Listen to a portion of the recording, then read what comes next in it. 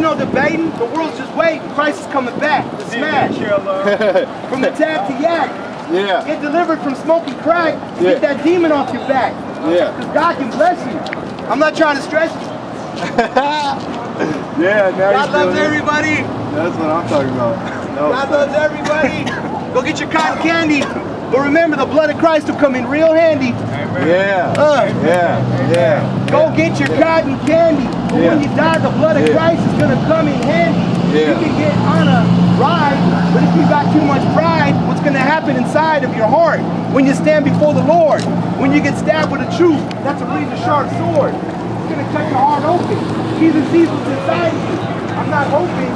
I'm just praying that you get saved. You hear what I'm saying? If Jesus is the truth, I'm not playing.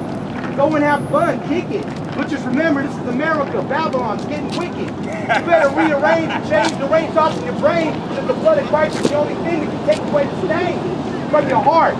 I know you think I'm retarded, but you should have seen me when I was smoking weed and drinking gin, playing chicken with the pen. Now I love Christ because he's my best friend.